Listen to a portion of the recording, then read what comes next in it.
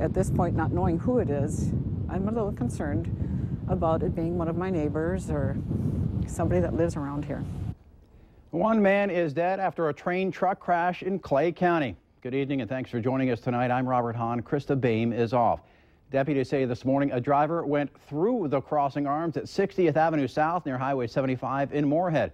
The driver's vehicle was then struck by the train. Valley News Team's Macy Enger has more on why neighbors say this isn't a surprise. I thought, oh, there must have been a car hit by a train. Crews rushed to the scene to find a truck caught under a train, engulfed in flames. It's sad to see anything like that happen. I'm sure there's family going to be grieving over this. Witnesses told deputies the driver drove through the crossing arm and was hit by the train, dragging the truck down the track, killing the driver.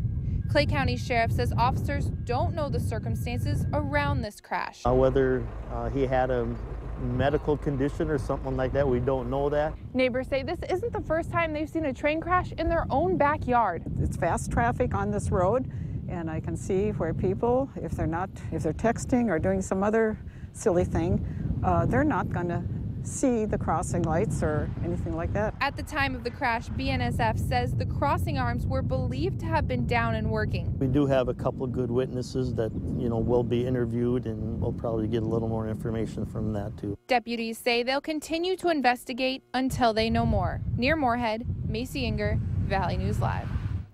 BNSF is conducting its own investigation along with the Clay County Sheriff's Department. We'll continue to bring the latest developments on Valley News Live and valleynewslive.com.